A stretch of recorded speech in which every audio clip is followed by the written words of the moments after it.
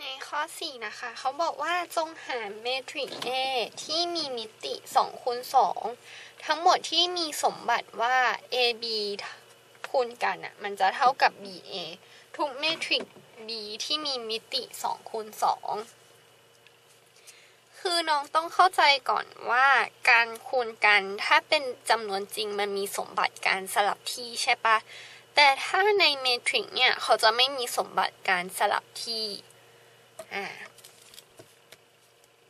ในเมทริกซ์การคูณกัน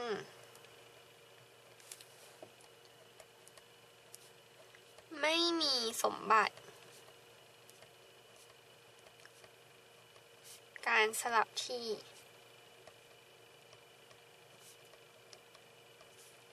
แต่ว่าเรารู้ว่าเอกลักษณ์การคูณของเมทริกซ์คือ i ถูกปะ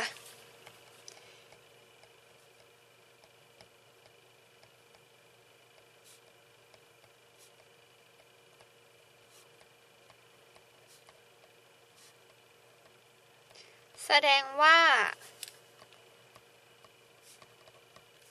ถ้า AB คูณกับ BA มันเท่ากันมันก็ควรจะต้องเท่ากับ i ถูกไหมเพราะว่าสมมติว่าน้องเทียบกับตอนที่น้องคิดจำนวนจริงอะค่ะถ้าน้องให้ a มาเอกลักษณ์การคูณของจำนวนจริงมันคือ1ถูกปะแสดงว่าอินเวอร์สการคูณของน้องก็คือ1ส่วน a มันก็เลยเท่ากับ1อันนี้ก็เหมือนกันก็คือถ้ามันเท่ากับเอกลักษณ์1คือเอกลักษณ์การคูณของจำนวนจริง i คือเอกลักษณ์การคูณของเมทริกซ์แสดงว่า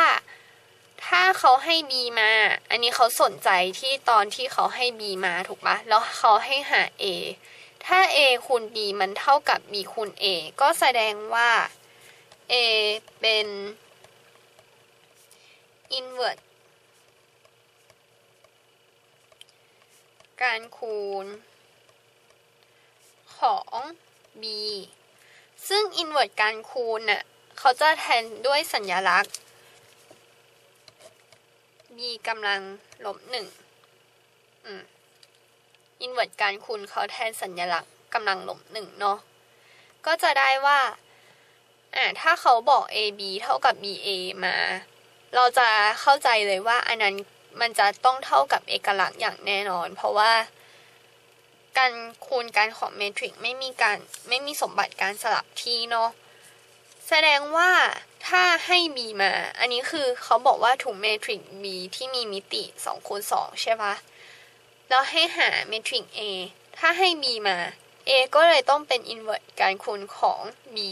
แต่สมมุติว่าเขาให้ a มาแล้วเขาอยากรู้ว่า b คือเมทริกซ์อะไรเราก็ต้องตอบว่า b คือเมทริกซ์อินเวอร์สของ a ซึ่งเรื่องอินเวอร์สการคูณของเมทริกซ์ค่ะจะอยู่ในบทที่ 1.3 เนาะเดี๋ยวเราได้เรียนกันต่อไปเลยต้องเป็นจำนวนบวกถูกไหมเลขบวกก็คือ2 กำลัง 4อย่างเงี้ยตัดกันได้เลยแล้วตอบ1นั่นเองเป็น2 กำลัง 1เนาะ2 กำลัง ดูคลิปถัดไปเป็นกำลังใจให้นะคะ